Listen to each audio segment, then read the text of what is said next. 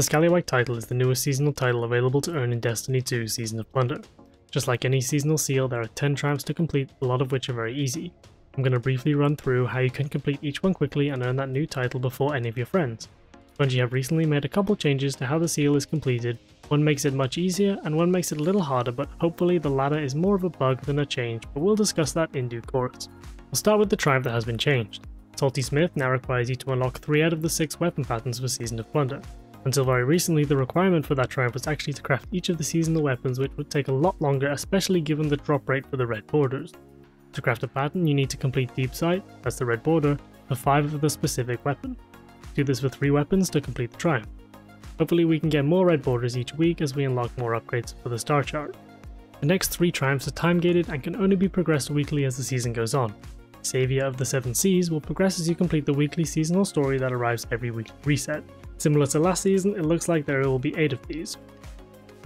With full sales requires you to purchase all of the upgrades from the seasonal grid at the star chart in the helm using a repute.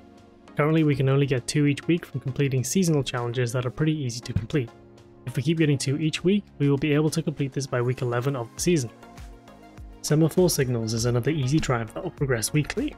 After you complete the story segment for that week, you'll be able to head to the ether tank which is located on screen and listen to the dialogue to progress your triumph and complete it by week 8 of the season.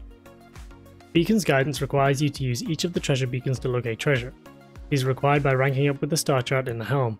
These beacons give an easy quest to follow with a few steps and a pirate riddle for each one. Once you reach rank 16, you will get the final treasure beacon and you can earn your exotic reward, which I won't spoil. Completing each quest will award you your triumph. I've already reset my rank and completed these, so that's why you can't see them on screen. Cruise Control requires you to summon each of the 3 crewmates 15 times as your first mate. To summon any of the crewmates as your first mate, you must first purchase the upgrade at the star chart that lets you hire the crewmate.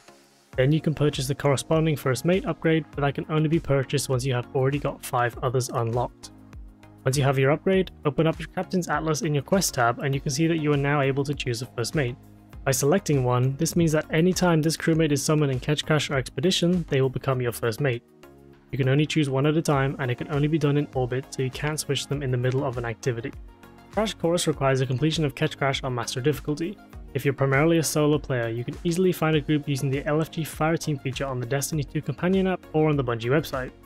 The power level for this is 1600, so I would recommend being at least 1580 before hitting it.